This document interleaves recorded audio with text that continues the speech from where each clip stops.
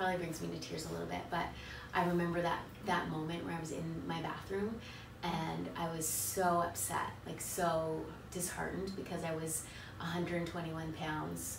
I was doing everything perfectly, and then I still had that. And it was that day, like just being like crying in my bathroom, because I was like, oh, man, this sucks, right? You know, comparing myself to everybody else's perfect, perfect little bodies that I can never have, right? Just because of the loose skin and just because of the muscle that I needed repaired. And then I was like, I'm doing up to the surgery. I was really, really excited. The night before it happened, like I stayed in the hotel and I had my mom taking it with me. And I just remember being in the bathroom and I was like, this is the last time I'm ever gonna see this skin. So I arrived for surgery. I kind of had a little bit of nerves like coming in, because I did fear like the anesthesia. Like, that's just something when you're going to put under, right? I think everybody has that initial reaction. And then Dr. Lista and Dr. Ahmad came in and marked me all up, and I remember taking a picture over there of like the last skin, last skin and all the markings, and it was smooth. Like they took me in and I was laying down, and I just remember, you know, count to 10 backwards, think of something beautiful, and I remember I'm like, okay, I'm vacationing on Hawaii, and I was in and out, and I woke up, and it was actually really smooth for me. First thought was obviously I'm live, right? That's always your first thought. Excited. I wasn't in pain. In a pain pump, I wasn't in tremendous amounts of pain. You just went through a big surgery, right? So there is a huge recovery time, and it was a little bit more than I expected, right? Because I'm used to go, right? I'm a mama free, like I do things and I don't like to be slowed down. So, being in a wheelchair and taking extra time walking was even a challenge. Being super slow, and once the pain wore off, yeah, I would say that there was pain and discomfort. I went back to the hotel, I rested, came back the following day for my follow-up.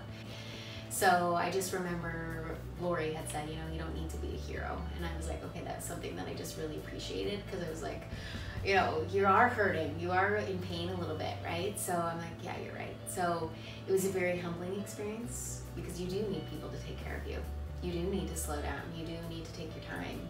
And it's just something that's, you gotta accept. A couple weeks where I was laying in bed actually with my binder on, and I took it off and I saw the ab definition right down the middle, and I took a picture of it actually, and I was like, oh my god, I've never saw that before. And it was just like clearly defined right away, like all of the loose skin was gone, like the ab definition was there, like I never ever experienced that before. The first week was the hardest. I would still say I was in quite a bit of pain for a couple weeks. I know I came back and I was still not able to lay flat on my back, and I remember the first time I was able to lay flat on my back, of just like being laid flat, because I was hunched over. And back pain was hard for me, because you were kind of hunched over, you weren't sleeping properly. So I would say, yeah, a good couple weeks before I was like decent. 4 weeks I was able to lay flat on my back, and I was like, oh, that's amazing. But I would say, coming from someone that's battled obesity and dealt with, you know, looking in the mirror and seeing the saggy skin and the wrinkles and not being able to fix it, I would say if you wake up and you are hating yourself that much, and it's weighing on your mind that much, and you can't come to that place of total acceptance and love of it, and I mean like total acceptance and love of it, where it's like, yeah, this is me and I embrace it fully, and it's still weighing on your mind, and it is the only thing that you can fixate on of, you know, what's wrong with you, then I would say 100% that's something that you're going to have to, you know, dig deep with and say, do I need to get this fixed? And, you know, will this make me happy if I get this fixed?